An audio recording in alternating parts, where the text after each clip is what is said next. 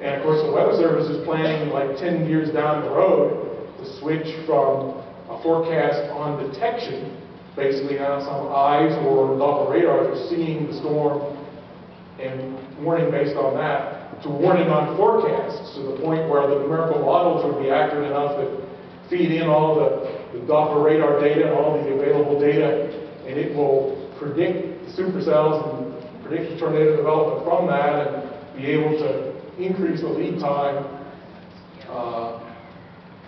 well beyond this 13 minutes that it is now, or where the limitations would be on detection. So I don't think we're done advancing or improving either. I think there's still many gains yet to come.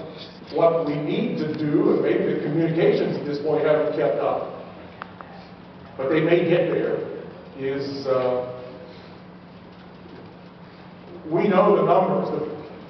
The people are not constantly watching television to be hearing the buzzers go off on the Weather Channel for the warning for your location. We know the percentages are low for people that have no weather radios. And so we're quickly getting to the point where our ability to know what's going to happen exceeds the ability to alert people to that possibility. So there's room there for improvement, and hopefully some new technologies will make it so that there's some of those exist right now. The Weather Channel has you can subscribe to notify and will call, but there are limitations to that sort of phone-up system that if the tornado was going right into the heart of downtown Chicago, how many of those notifications can get over the phone system or whatever tolerate could you warn everyone? So there are some challenges to try to be taking an active feed the warning type of system.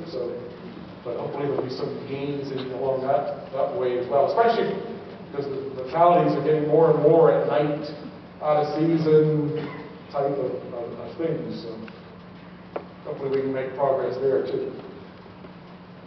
My name is Jed Barkley, and I'm into severe weather and stuff. And I wanted to know, I'm kind of the senior at UNC in Greeley. As far as requirements, should I ever seek a job, with the Weather Channel, how do they match up on par with the NWS requirements?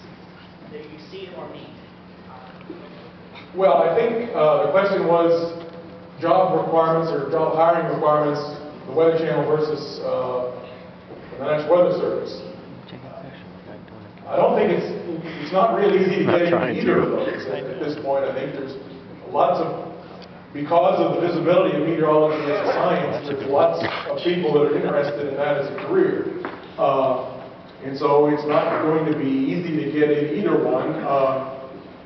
The turnover in the National Weather Service is not that high.